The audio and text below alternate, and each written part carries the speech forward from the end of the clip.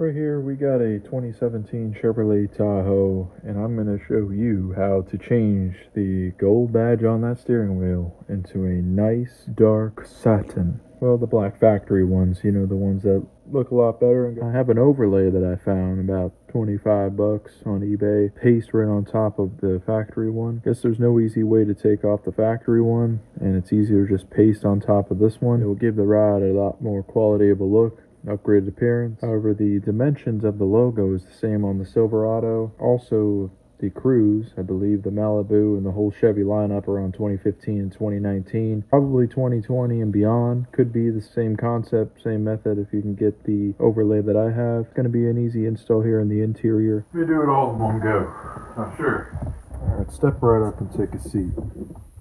Now, you can see down here it's still drying a little. Grab the cleanest cotton cloth I could find, and I just went around with some vinegar and a spray bottle and went around all the corners and edges and tried to take out any of that dirt and oil and spit bacteria and all that plastic. When the sun beats down on it, just rises up them chemicals. You can see there's a bunch of hair and little plastic bits, microfibers. Take some of that rubbing alk, isopropyl alk.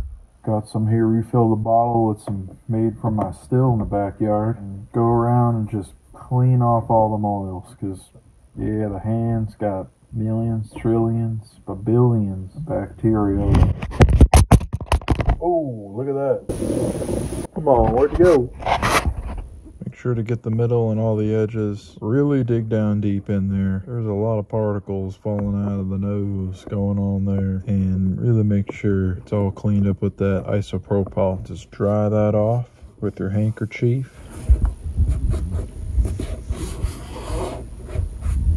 Did the vinegar and water with the clean cloth, cotton. Went over it with some isopropyl. And now we're about ready for the overlay. I'm just letting it dry.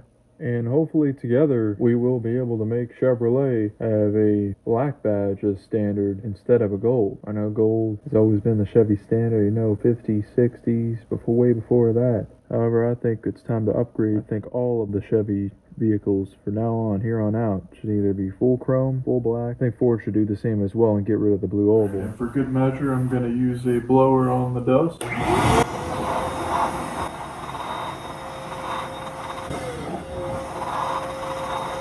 I think we're ready. Grab your overlay, open the bag, make sure to recycle this. You know, many grocery stores recycle this plastic bags now.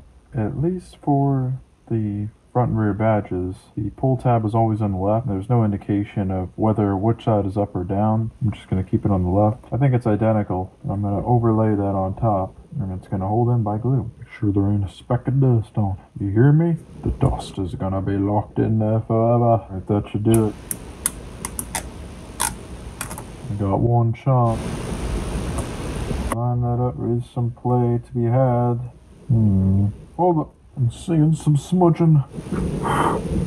Now we mean business. Oh, it's hard to get it perfectly on there. It's a little shorter. Perhaps be a little longer on each side. You want to push it on there just enough to 3, 2, 1.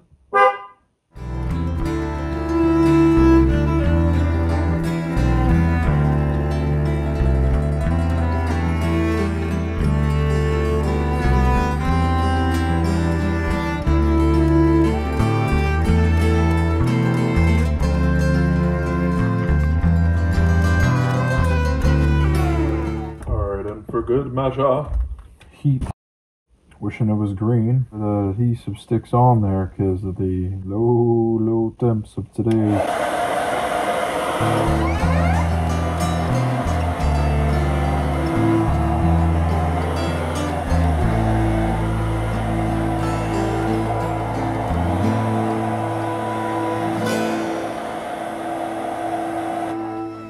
And with that being hot to the touch, let's say it's a job well done.